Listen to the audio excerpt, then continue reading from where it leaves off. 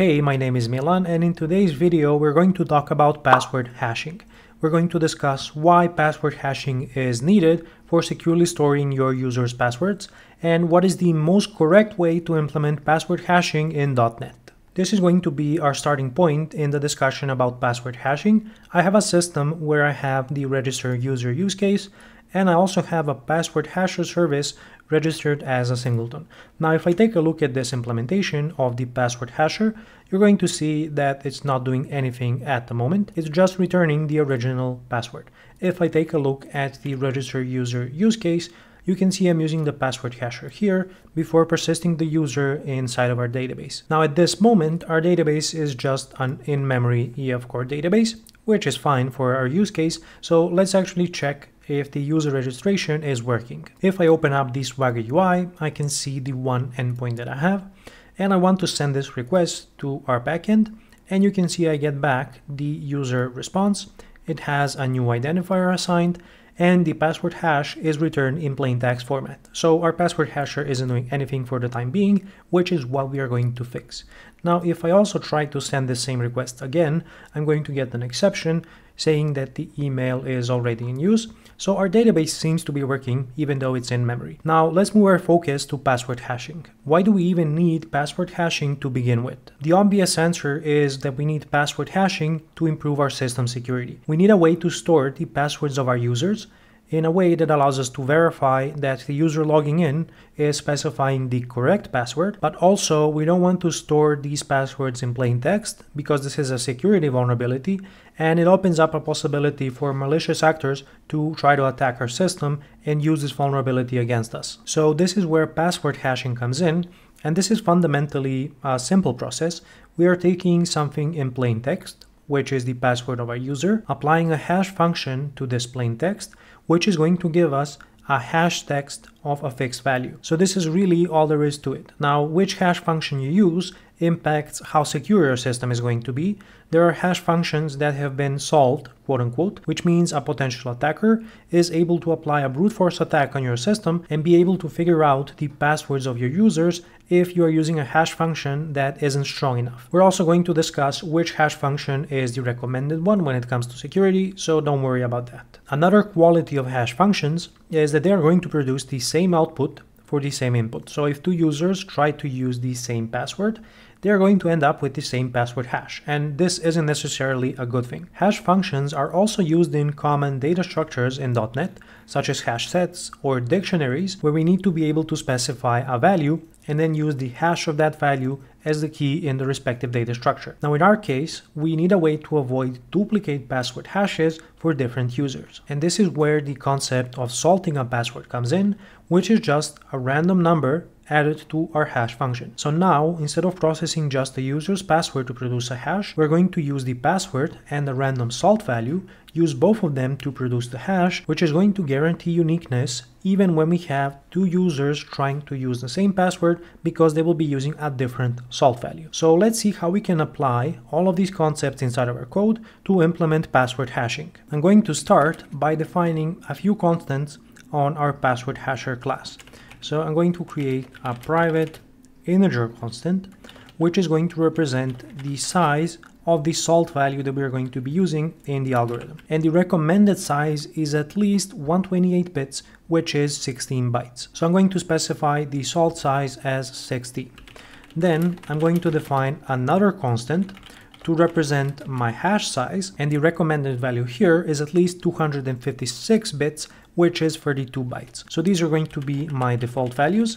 Then I need to specify another constant for the number of iterations that my hash function is going to run, and I'm going to start with 10,000. And one more thing that I need is the actual hash function that I want to apply, which is going to be represented with the hash algorithm name. Let's call this the algorithm. And I'm going to get this from a set of static values that we have defined inside of .NET. I'm going to use the SHA-512 algorithm, which is short for secure hash algorithm. And it's one of the more powerful hashing algorithms that we have in .NET.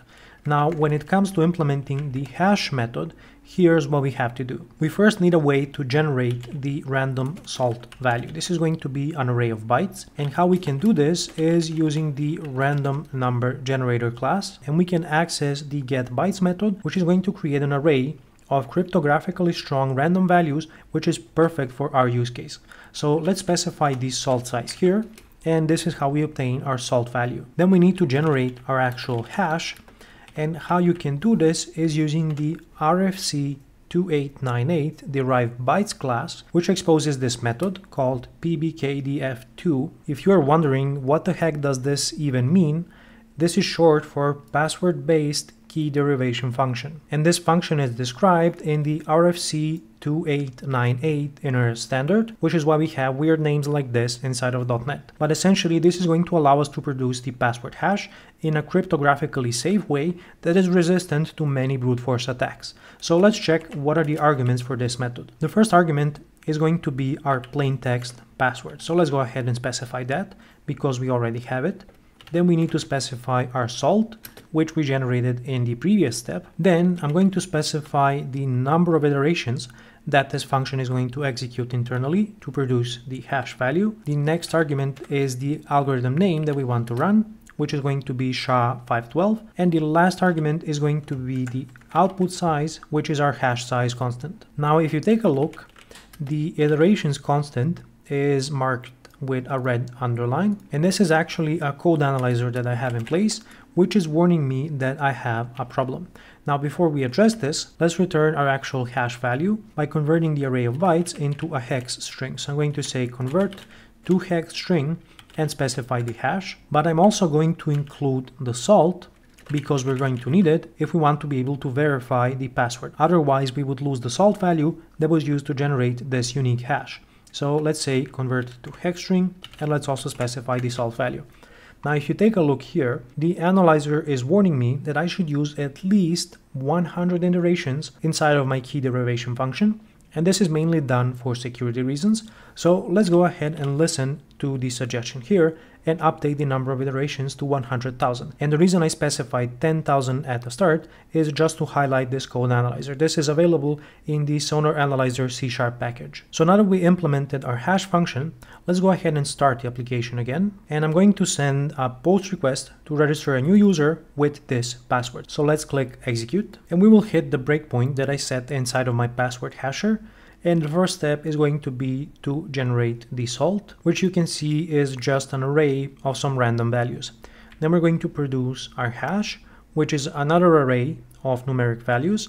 And finally, we're going to convert this into a string that we're going to return to our client. If we take a look at the response here, this is the hash that was produced for our user. And this is what we want to store inside of our database instead of the plain text password. Now let me show you what happens if I specify a different email and we try to register this user with the same password. If you take a look at the password hash that was produced here, it's completely different from the value that was assigned to the other user because of the password salt, which is random. But this is just step one in our implementation. We also need to be able to verify a password hash when the user is logging in.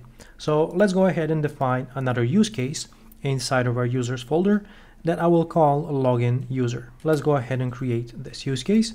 And then I'm going to inject the two dependencies that I need, the user repository to fetch a user and the password hasher to be able to verify the user's password.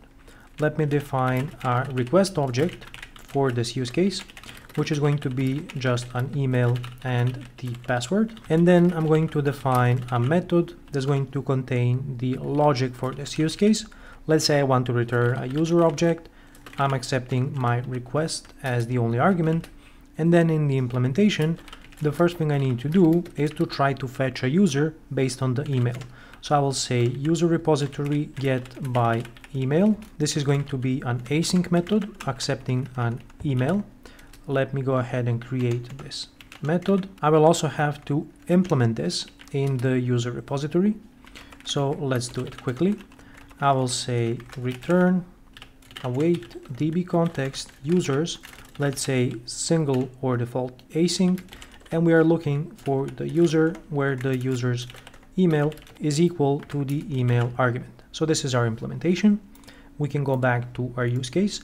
So now that we have the user, we have to check if a user with this email exists. And if the user is null, let's go ahead and throw an exception. And I'm going to say the user was not found. Now the next step is the actual fun part.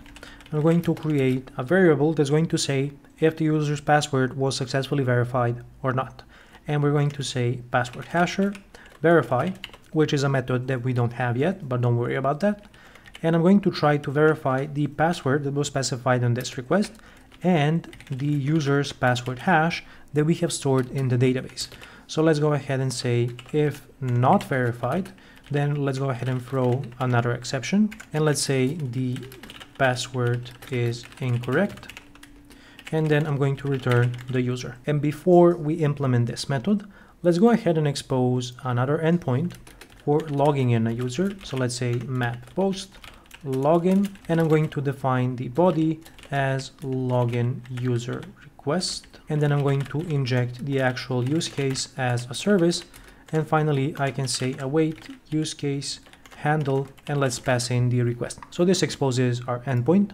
Now I'm also going to register the login user use case as a scoped service, and now I can focus my attention on the password hasher. And now if I go back to the use case, I'm going to define this method called verify, and the arguments are going to be a password and the password hash. Let's head over to the implementation and let's see what we need to do to implement this method. If you take a look at the previous method, we are returning the password hash, where the first part is the actual hash value of the password, and the second part is the salt that was randomly generated for this user. So what I have to do is first split the password hash into the respective parts. So let's say split, and then I'm going to specify the separator, which is just the minus sign. Then I'm going to extract the array that represents my salt by saying convert from hex string, and I'm going to take the second part of my hash, but I will also need the actual hash value because this is what I'm going to use to compare to the specified password that we have here. So I will say convert from hex string and specify parts of 0, which is our actual hash value. Then I need to define my input hash, or rather generate it, and we're going to use our password-based key derivation function. So let's specify the password here. Then the salt is the value that we got from the password hash that was stored in the database. So this is how we can use the same salt value to hash the incoming password. And then I need to specify the number of iterations, the algorithm, and the hash size that I need to return. An important remark with this implementation is that it's going to make it hard to change any of these values, which are constant, without affecting any of the existing passwords in your system. If you do want to be able to change the salt size, the hash size, the number of iterations, and even the algorithm, you're going to have to include that in the password hash that you are storing in the database, and then you can slowly phase out the passwords that are using the old approach. This is going to be a discussion for another video, but for now, let's see what we need to do to finish the verify method implementation. So the only thing that's left is to compare the hash to the input hash that we obtained by hashing this password here. Now, if you just attempt to do hash sequence equal to the input hash, you are going to get the correct behavior, but this opens up an attack vector called timing attacks, where the malicious actor can use the information about how long it takes to compare these two values to try to figure out what is the correct password hash. So in order to avoid this, it's recommended to use the cryptographic operations static class, which exposes a fixed time equals method.